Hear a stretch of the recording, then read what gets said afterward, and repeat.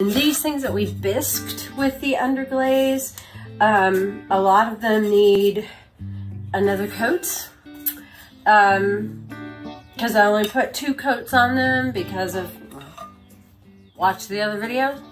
And we're going to put the underglaze transfers on these so that they go back to completing a set of dishes that look like this.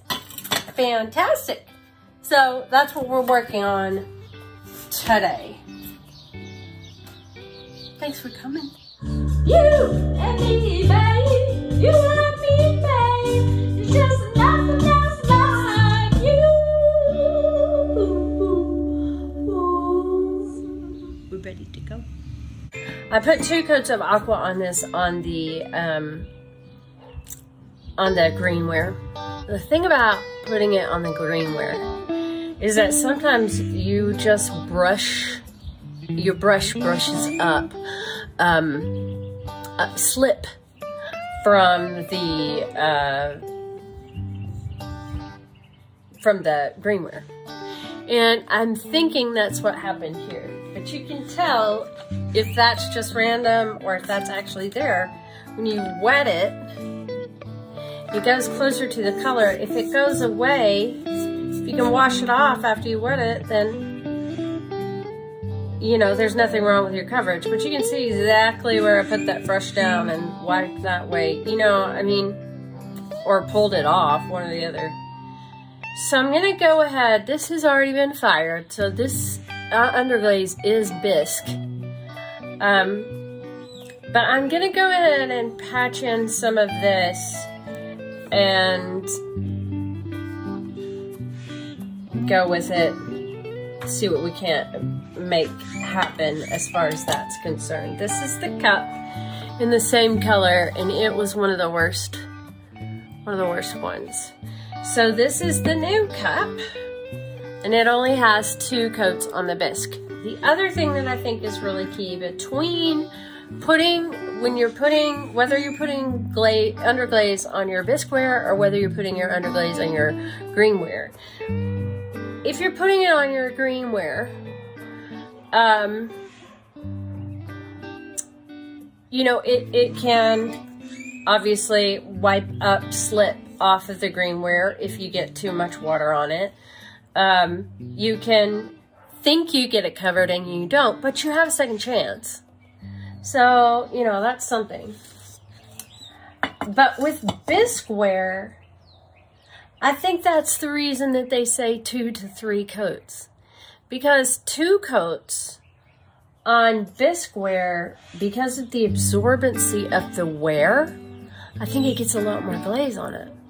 Whereas 2 coats on the greenware, because the ware is not as absorbent, I don't think it gets as much glaze.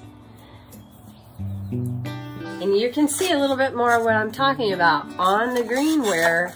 I mean, this clearly is gonna have to have another coat of the aqua.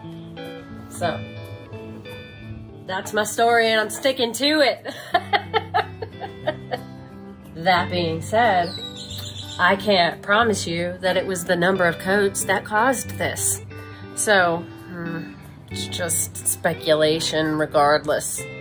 So, that's my speculation for the day.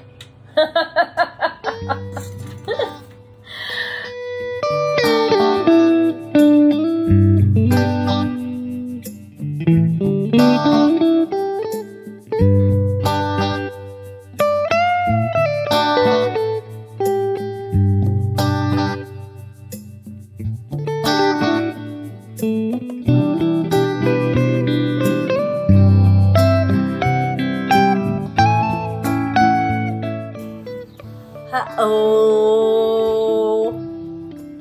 Uh-oh. Uh-oh.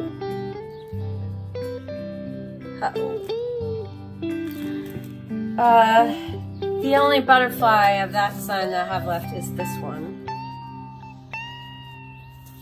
It is on the newsprint. It's not on the tissue paper. But I thought, well, we can learn whether or not newsprint transfers will go on to Bisque ware. And that's just the way this will have to be. And at first thought, I'm thinking, no, this is not going to work.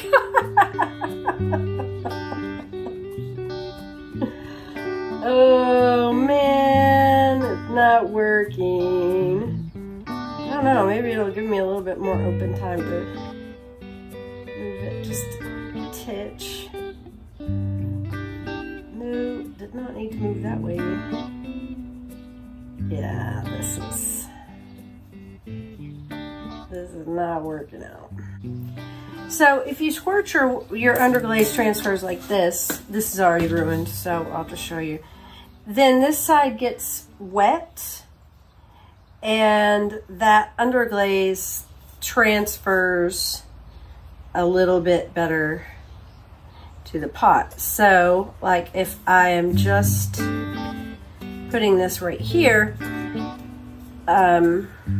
it doesn't even stick down really, but it transferred to the pot. It's not very good, but half of it was gone anyway. So, man, there just seems to be something about chartreuse that doesn't want to be a part of this dinnerware set. Go figure.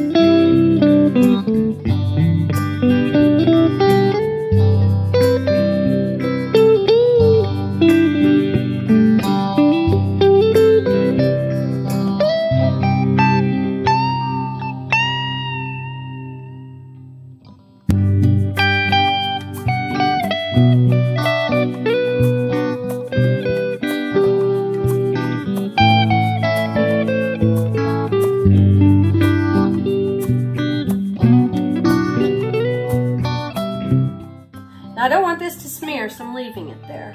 I think what was going on was that the underglaze was not getting wet. So I'm gonna dip this, so some water in here, and I'm just gonna dip it.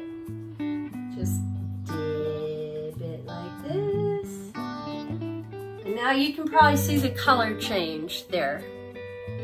So I've hydrated all of that paper. And now it's a lot floppier. And I don't have to worry about holding it down while I attach it to the bisque ware. Now with greenware, this really isn't a problem. You stick it to the greenware with newsprint, you walk away, you leave it overnight. The next morning you will have a perfect copy of whatever, because the paper will dry out and the underglaze will follow the water. But this is the first time that I've tried newsprint on Bisque. Oh my goodness, that looks great. That looks really great. I'm really happy with that. Does look like it did get a little bit of smearing in there. See if I can hold that up for you. So you're looking in this area here, right underneath the, right underneath that wing.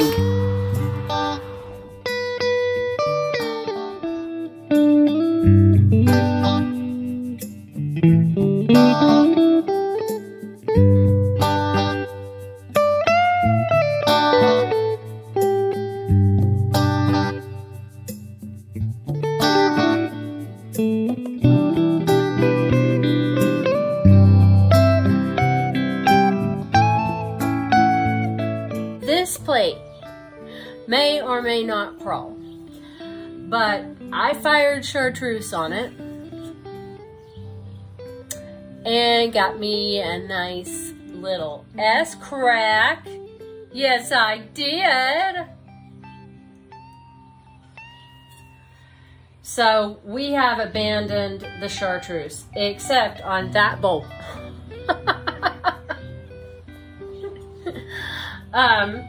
I did go ahead and put this one together because I wanted to experiment a little bit, and then I think I will break it apart because I want to know if that broke because it's too thick. And I also want to see how much more it opens, if it opens anymore in the firing. Worst case scenario, I have a beautiful plate for my own table. Chartreuse is one of my favorite colors for fairy house leaves and for watercolor scenes with wildflowers and things like that. My wildflower collection, chartreuse is definitely a part of that, but you know, for whatever reason, it's not meant to be for this set of plates. Don't argue with it. Sometimes you just don't, just stop arguing with it and just go. Just go. Just go with what's easy. But that pretty much sums it up for today. And tomorrow we'll get these all waxed up and try some new things probably. And move forward with whatever is next in the studio. Thanks for coming along.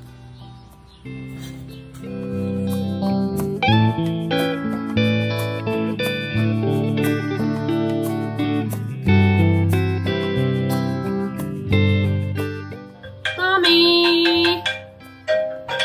Hi, Mommy!